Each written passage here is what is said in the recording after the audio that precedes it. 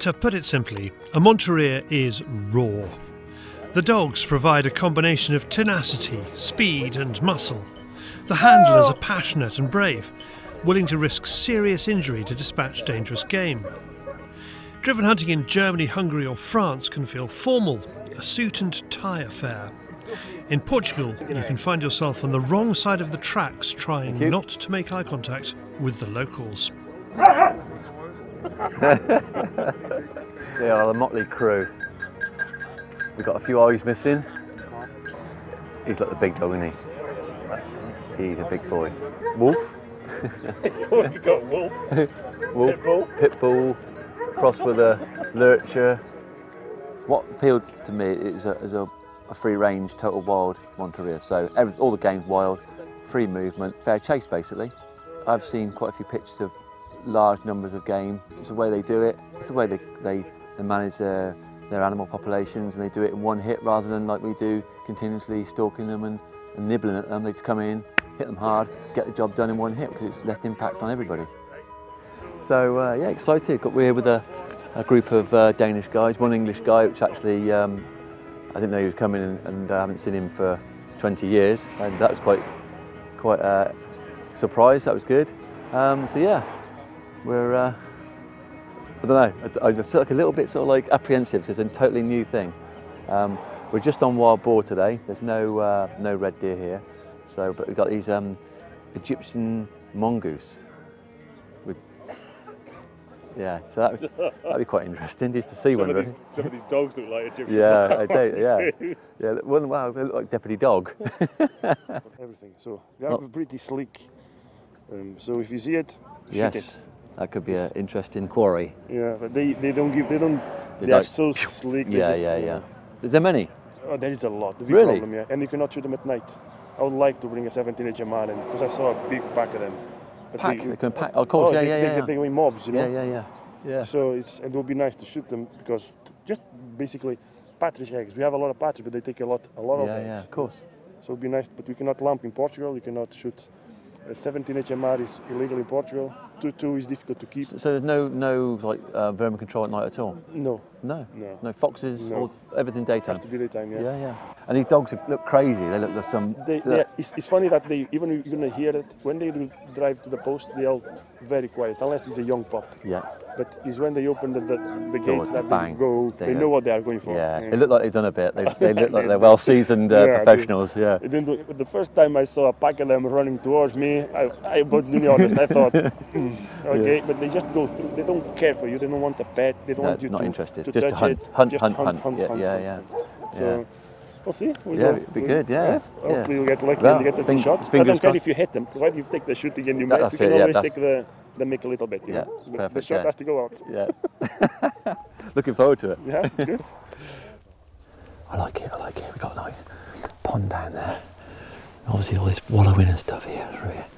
I like it because we're off the ground a little bit. We're going up on this bank because obviously I'm going to shoot perfectly, not wound anything, and it's not going to gore us. I don't want a boar to come in and smash the cameraman, not a problem, but I want to keep safe. But got all that bank. It's good, it feels really good. Thick vegetation. Got a bit of we're using the old 6.5 Craigmore, 156 grain. And there's talk on the back of the wagon on the way up. There's a Portuguese guy, and he said, these boar are very, very tough. They are big, strong, masculine. I shot one and I use a 375 or 700, all these big calibers. So there's a couple of guys on there using 308s and everything, but I think we'll be fine. We'll be fine.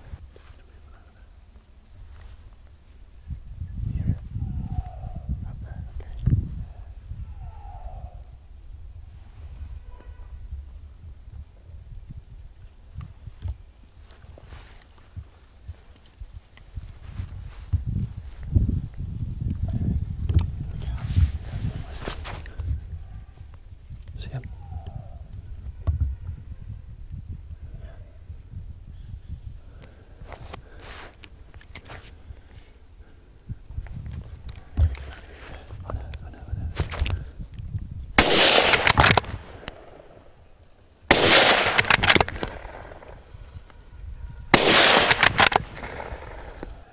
Any? I don't know. This is like the roller coaster ride you do every time you do driven boar.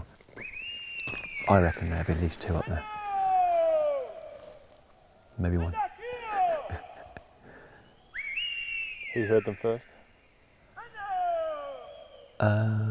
David? Oh yes. You are. Well, The hunter's friend. the thing is, you go on so many hunts. You're never in the country. You're always on holiday. Oh, there's another one. No, you did, David. Fair play. Oh, yeah, back on this one down here now, again. Here we go. Here we go. Come on, boys. Here we go. Come on, boys. Come on, boys. Go on. Get him. Get him. Go on.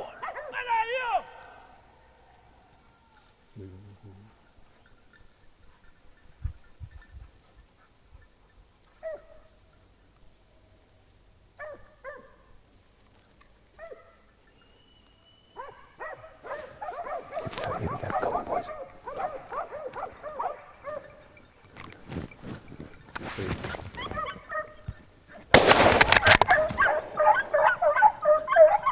Paul takes 2 shots and the dogs make sure. These guys are doing it to control the population, 100%. Obviously we're doing a bit of sport as well, but the dogs are designed to chase, catch and kill. He's a big boy. He's got the strength in the headlock to kill, but he's got the speed. A fit dog as well. Look at that. That's a fit dog. Looks thicker than you think. At the end of the drive, we take a walk along the track the pigs took at the very start. There is no blood trail, but Paul did make contact with the smaller, faster animal. So we've been for a scan at the top. There's nothing at the top. Yeah, we went for a good look, and the reason we did, because we see this one, we shot him in the bush here. I did a follow-up shot, which I missed, but that pig didn't look, there's no reaction. He's running through the bushes, no reaction at all, and as you see, he's hit, you know, this is the side we shot, and there's a bullet hole, there look. Quite chuffed that really, because under pressure with the dogs behind it, obviously when you've got dogs milling around everywhere, you're focusing on the dogs as much as you're focusing on the shot.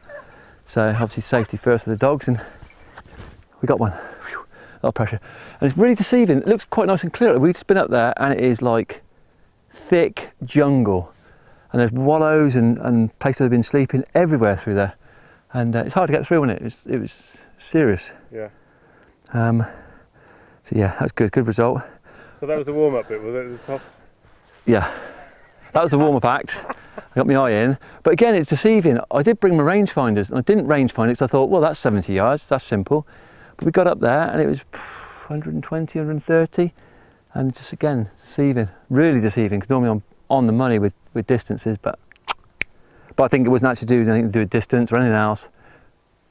The person to blame is this one, not the equipment, nothing else. Not me. No, actually, you got me too excited because it's coming, they're coming. I know, I can hear them now. You did a good job there, David. You did spot them well today, again. So, yeah. No, chuff for that, really good. Good start. We head off across the farm, picking up the other hunters. There are plenty of boar on the ground, including some that look to have a touch of old spot. So this one looks like it's sort of closer to your neck of the woods, back home. Gloucester 3 spot. Look at that, look.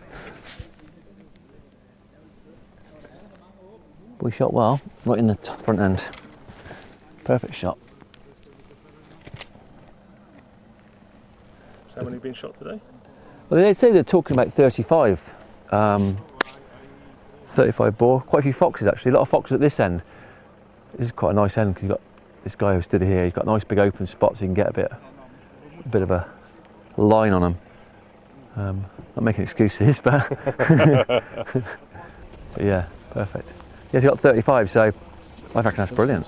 Everyone's seen something or could have had the chance so far anyway. So, and you get lucky guys, you get 3 in the bag, so cream on the cake. Well, they're Scandinavians, aren't they? They're Danish, so they know what they're doing. Oh yeah, these boys, yeah, quite a lot of them have been here before, so they know the format and the run of it.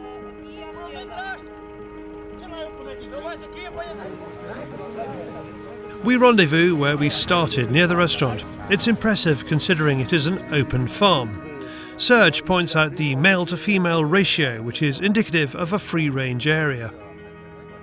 On a property like that, you will not see more than 2 tuskers. Right, you know, because the same as we have. Hold that area. Exactly. Yeah. That one would be the one that will hope one day to take the place. But that will be the boss. Yeah, the big dog. Yeah. So if we were going to see here 5, 6, 7 tuskers, that would be a big fence around it. But that's completely free. Completely wild. Organic. Yes. There's no fencing. There's nothing. So it's like you see. Got the big male, the second in command or thereabouts, and you've got the females, and then there's like the fledglings, frishlings, they call it, and the youngsters. Yeah. But that's normally what you see on organic place, you know, with no fencing. So because if you have a fencing, it's easy to put there 5, 6, 7 tuskers, you know. And we only shoot that place once a year, and that's it. There's no more shooting there for that's it. Yeah, that's it. So what happens to all these now then? So that will be a vet and a big refrigerated truck comes in and they'll process everything. We cannot clean the deer in the field, the boar. You cannot be done. Has to be done here, and the vet has to check every single one.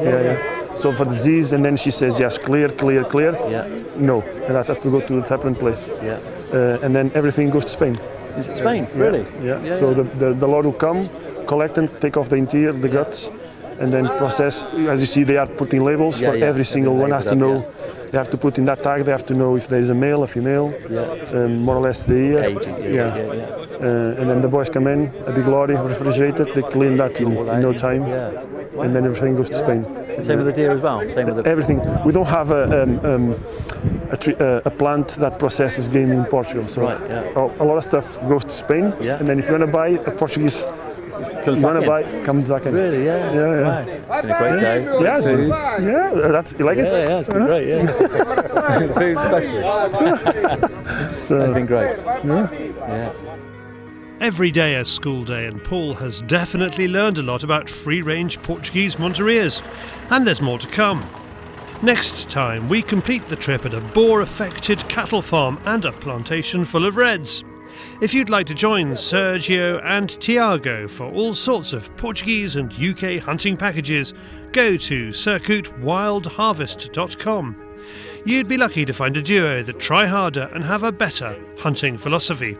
And if you'd like to find out more about Sacco rifles and bullets, go to sacco.fi.